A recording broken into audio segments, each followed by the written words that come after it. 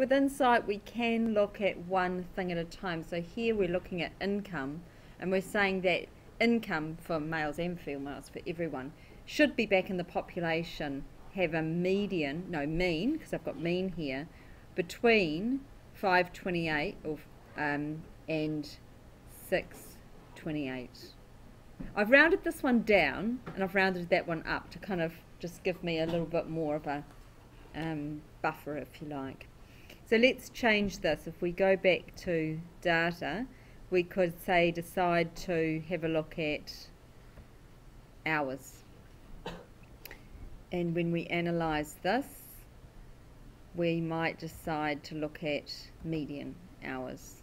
Record my choices.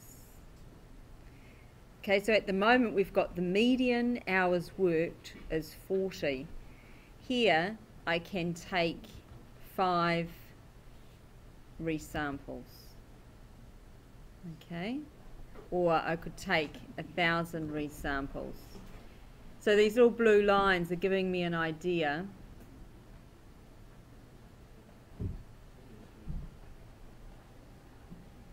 of the spread, the possible spread.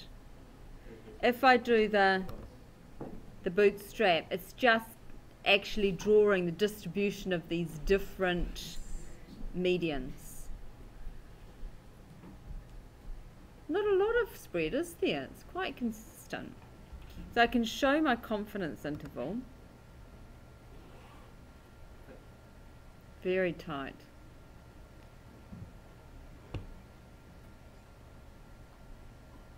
And I can have my Bootstrap distribution summaries.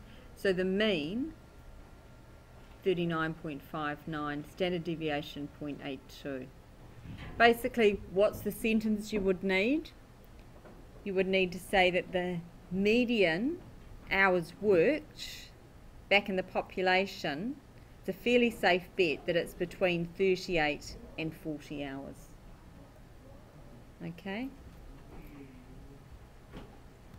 And if we were wanting then to compare by gender, we get quite a different situation.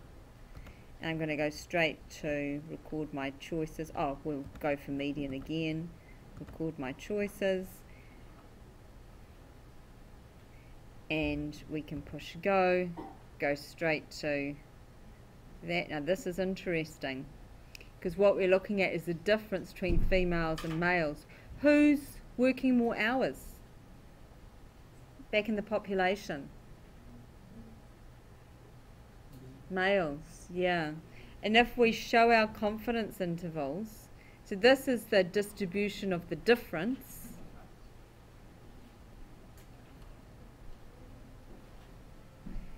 Males back in the population, on average, will work between somewhere between 5 and 24. We don't know, we don't have that information, but we know that it's somewhere between 5 and 24 hours more than the females. Okay. Now, if this included 0, we wouldn't be able to tell back in the population which gender tends to work more hours. Okay. Done.